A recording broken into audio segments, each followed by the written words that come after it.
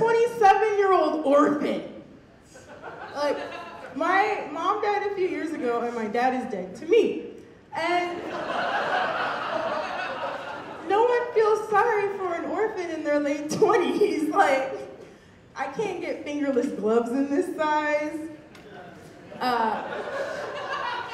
I feel like I would make a good chimney sweep because, like, the soot blends in with my skin color.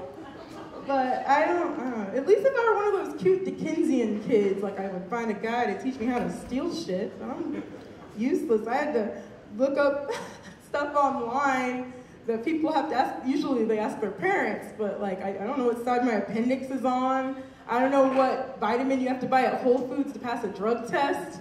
Like, I have to go to my cool Aunt Google.